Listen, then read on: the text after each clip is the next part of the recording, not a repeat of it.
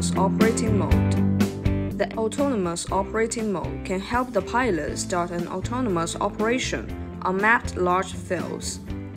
Map the field on the Agricultural Assistant app with T-Marker. Long press the power button to boot up the T-Marker. Click Field Mapping. Choose T-Marker. Enter the name of the field. Optional. Click Confirm. Select the T-Marker in the pop-up window to connect. After the T-Marker is connected, turn off the RTK function. You can start mapping the field once the number of RTK precision turns green. Hold the T-Marker and walk along the borderline. Short press the power button to mark the point at the turning points. You can also operate on the app. Choose Border Point and click Dot to mark the points. Border points are added successfully. Please find an obvious reference feature near the field. Switch to the reference point. Click Dot. Click Confirm. Click Save. Click No. Field mapping is completed. Long press the power button to turn off. Fill the tank with agrochemical before the spraying operation. Press the spray button to evacuate the air in the pipe.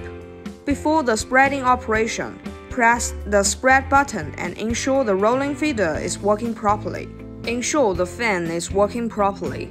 Fill the container with granule. Click the setting icon after calibration. Please refer to the spreading system calibration tutorial.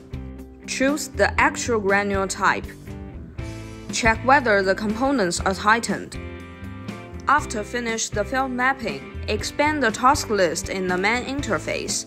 Choose the mapped field and click Call Job to start the operation. Please set the dosage, altitude, line spacing, and flight speed according to your actual needs.